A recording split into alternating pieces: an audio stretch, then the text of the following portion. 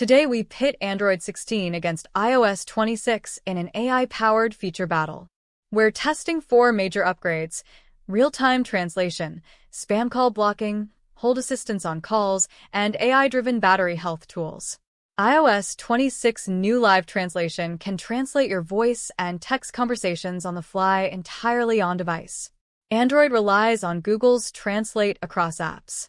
In our test phrases, both were accurate. Apple's approach keeps data local, Android's covers more languages. Android 16 uses on-device AI to spot and block scam calls in real time.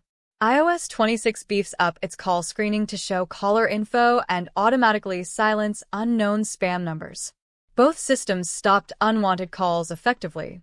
iOS 26 adds Hold Assist, where Siri will wait on hold and notify you when a person answers. Android doesn't have the same name for it.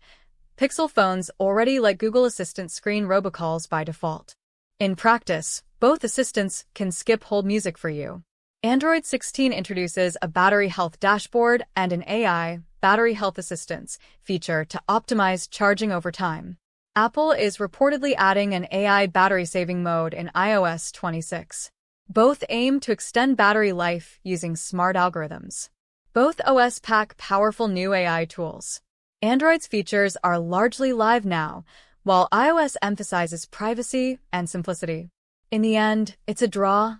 Pick your ecosystem and enjoy smarter phones.